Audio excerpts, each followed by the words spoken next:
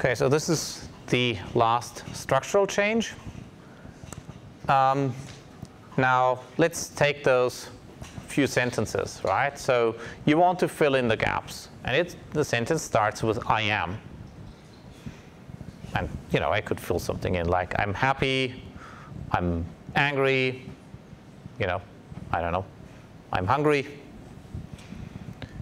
Now for the next part, I am very hungry. A pretty likely thing that you could fill in is I'm not very hungry. Or maybe if you have a teenage kid, then he might say, hey, I'm very, very hungry. I could, whatever.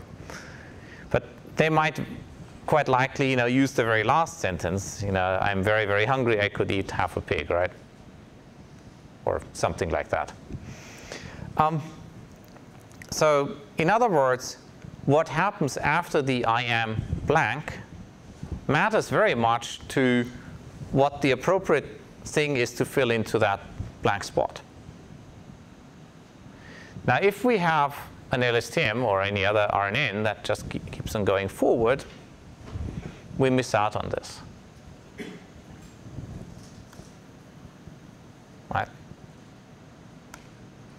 So very different words depend on the future context of the word rather than just what we've seen in the past. And overall, we know that interpolation is a lot easier than prediction. For instance, if somebody told you, well, in the year 2019, Amazon's stock price is going to be $1,850. Well, with that benefit of hindsight, taking a time machine moving 10 years into the past, well, you could be a spectacularly successful investor, right? Because what you simply do is, you buy the shares when they're cheap, and then, hey, I'm so good at investing, right? No, you just use the benefit of hindsight. Now, if we have an interpolation problem and we don't use the future information, then we're just doing something stupid, right? So, therefore, if we have such NLP problems, well, we should use the future too.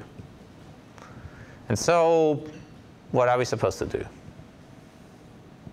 So let's go back to statistics. So I promise it's not going to be too painful, but let's look a little bit what you would do if you were a classically trained statistician. You would probably use something like a hidden Markov model. In that hidden Markov model, you might, for instance, have something like P of ht given ht minus 1 and xt minus 1. So this is like the hidden state update function that we had in our RNN before, where we had, ht is some function f of ht minus 1 and xt minus 1. Right? And then we have some output, right? So p of xt given ht and xt minus 1, which you can also use, right? And then, you can model the sequence jointly and you solve by dynamic programming. Who has done this thing before? Okay, 2. Okay, 3. Good. So fear not, we'll actually do this a little bit now. And don't worry about the math. This is just to give us some intuition about how we then can do the same thing without having to do all this math. Okay. So let's write out the joint probability, right? So P of x and h is P of h1, hidden state, times P of x1 given h1, so that's the emissions probability, right? And then I have this very long chain, P of ht given t minus 1 times P of xt given ht. Actually, I could have made my life a little bit easier by introducing artificially the symbol h0, and then just written pH of h1 given h0, where h0 is the start symbol, right? Would have looked prettier, but bear with me for a moment. So here's what we want, right? We want to get P of x. Because what we want to do is, let's say we want to fill in a particular word, we need to integrate over all the words up to position t, so basically up to position t minus 1 really, and from position t plus 1 up to the end. Okay. And unfortunately, even in the simplest case where maybe the hidden state is just, ones or zeros, if I have a sequence of length t, then this sum now over all the h's goes over 2 to the t possible symbols. Right? Because every one is binary and I have a sequence of length t, so it's 2 to the t. Okay, so this is mission impossible unless we come up with something smart. And the smart thing is dynamic programming. So the first thing we can do is we can pull out every term involving h1. Right? So nothing has happened yet if I go from the first line to the second line. But I'm also going to pull out the summation over h1 directly. So I have sum over h1, p of h1, p of x1 given h1 times p of h2 given h1. And if I sum over h1, then I just get some pi2 of h2. Right. So now I have something that looks very similar to what we started out with, but I got rid of the summation over h1. And so this is a simple function. I can just tabulate it, what pi2 of h2 should assume. So then I write it out as a sum over h2, and I pull out all the terms involving h2. So we have pi2 of h2, p of h2 and of x2 given h2 times p of h3 given h2, right? So this block. And we sum over all the h2s, and this gets abbreviated into pi3 of h3. And I can just peel off one term after the other as I move from the left to the right. So there's a more general theory behind it. It's called the generalized distributive law. And a couple of very, very nice papers. So one by Lölliger and Xishang, and another one, so that's actually the more readable one. That's about factor graphs. And then there's the paper called the generalized distributive law. They both pretty much use the same idea, but the Lölliger and Xishang and Frey paper is a lot more readable.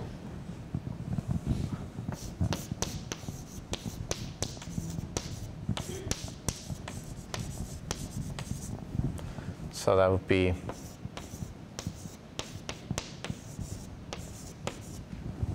Lölliger would be, I think, I don't know whether he's the lead author, it's some time ago, but yeah, that paper came out around 2005.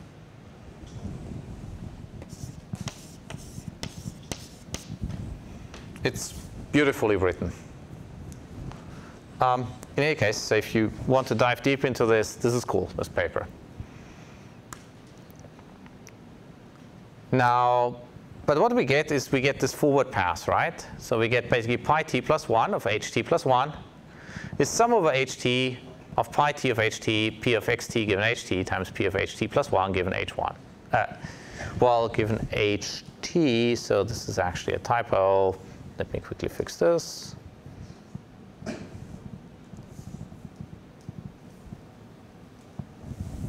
Okay.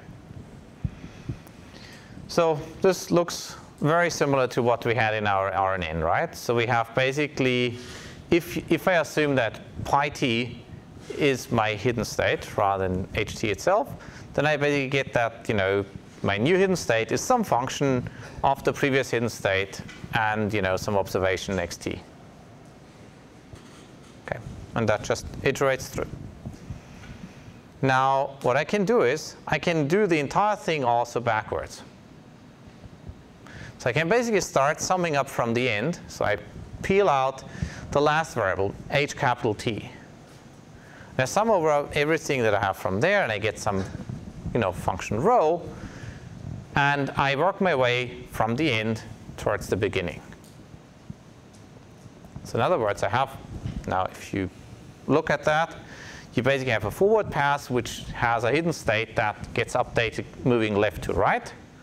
And I have a hidden state that gets updated moving right to left. Okay, so at some point those two are going to meet. The left pass carries all the information up to that blank position coming from before. The right pass carries all the information that came from afterwards. And so I can use those two to then come up with a better estimate of what should be at position xj given all the context. So if I'm a good statistician, and this is a simple first order Markov model, and I can solve all the integrals, the bottom line is the one you see up there. Okay. So if you've never done dynamic programming and graphical models, this may have looked a little bit scary. The good thing is this was mostly intuition and context. Now, obviously, we want to do that with RNNs. So here's the idea. You do exactly the same thing as what we had with graphical models before, just that you drop the statistical meaning and interpretation that we had in graphical models before. So you probably start noticing a pattern of what's going on with how people go to deep learning. You take some functional forms that worked before, and then you generalize them and say, well, rather than this specific functional form, let's just make the entire thing learnable. So the mechanics still stay the same, but the meaning is now essentially just abstracted away. So this sounds really grand, but it's actually very simple. You just have one LSTM running from the start to the finish, and another LSTM running from the finish to the start. You get corresponding representations, and then you produce an output. Okay. Can anybody see a problem with what I just did?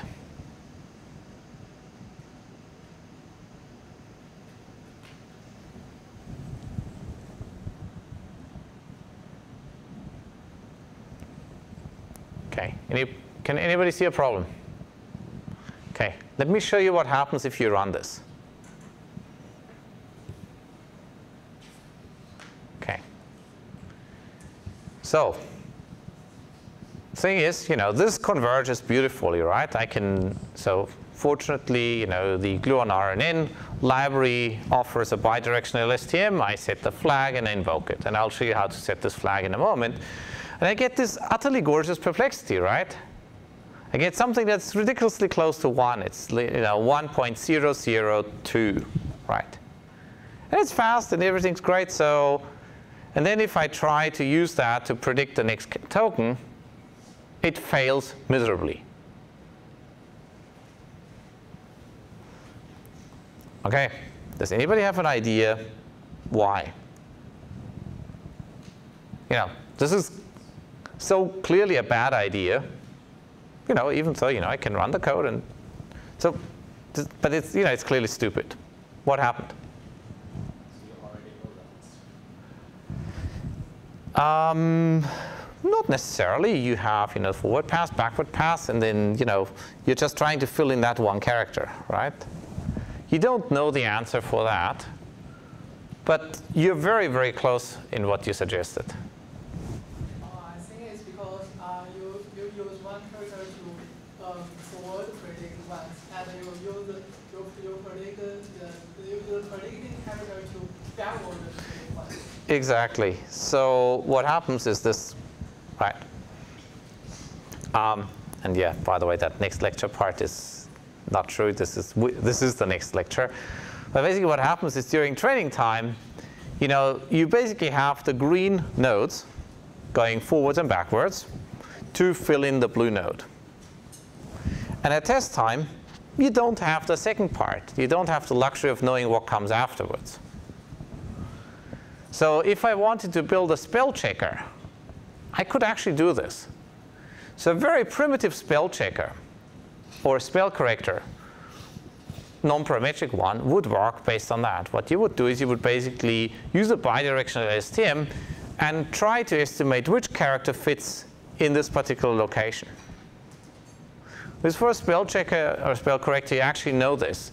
And the question that you're trying to answer there is, which character is out of place? And I was a little bit tempted to actually hand that out as homework. Don't worry, homework's actually going to be a little bit easier. But basically, the thing is that the poor bidirectional LSTM doesn't actually know, what comes later, and that's why then at test time it fails to do well, because it doesn't know what the next symbol is.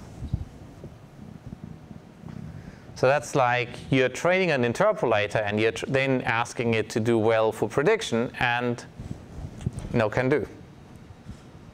And that's clearly the case. I mean, this is garbage. If you manage to get that type of perplexity with just a forward-looking model, you'd get a paper in the Wired interview and a whole bunch of other things, right? So that's why. Okay, so that sounds kind of, weird, but so, I'm teaching you stuff and then it doesn't work, so why am I teaching you this, right? Well, part of the reason is that those bidirectional LSTMs are really good for encoding a source sequence to then translate it to a target sequence. So for instance, if I want to translate something from English into German, I may very well want to run a bidirectional LSTM here, right? And I have maybe something else here that goes backwards. And since my entire source sequence is given in its full glory, I can actually run this nicely to encode. My decoder then actually has to be unidirectional. It cannot be bidirectional. But the encoder can be.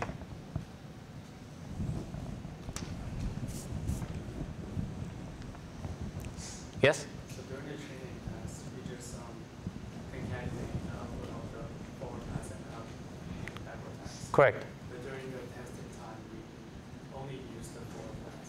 Well, that would give us exactly the problem that I showed you here, right? So basically, don't use bidirectional LSTMs for sequence forward prediction. Just do not do that. So what if we just want to do something like binary classification? Yep. Then it's perfect, right? So for binary classification, sentiment estimation, and other cases, this is a really great tool. But for sequence generation, it's exactly the wrong thing to use. Yes? Why is the decoder like only unidirectional? Well, because I need to generate one word at a time. Now, some people have tried to generate entire sentences at a time, right? Where, similar to what you would do with super resolution in images, where you go and you get some parts and you refine and you refine until in the end you have a manifestation of a sentence. Nobody's really nailed that problem very well yet. Part of the reasons, I guess, is that the word order between different languages can be very different. So not just individual words, but entire sub-sentences. So in German, for instance, people like to split verbs into two parts, and one goes in the beginning, one goes in the end, right? Or in Japanese, you have, the ka at the end, and then all of a sudden everything becomes a question. And until you knew that, well, you wouldn't. And so different languages have really weird properties in terms of how they order words. And that's why you can't just quite so easily do this. Or in some cases, you might have some expressions, like it's raining cats and dogs. Well, there is no translation of that expression into pretty much any other language that sounds fine. You'd have to replace it with something entirely different, right? So trying to find a literal translation would fail, and it would produce very bad quality. So consequently, you neither have a one-to-one correspondence in ordering nor in extent. There are some cases where this applies, and that's, for instance, for images. So if you do image super resolution, you have a very nice one-to-one correspondence as you super resolve the image further and further and add more pixels, right? But for language, not so much.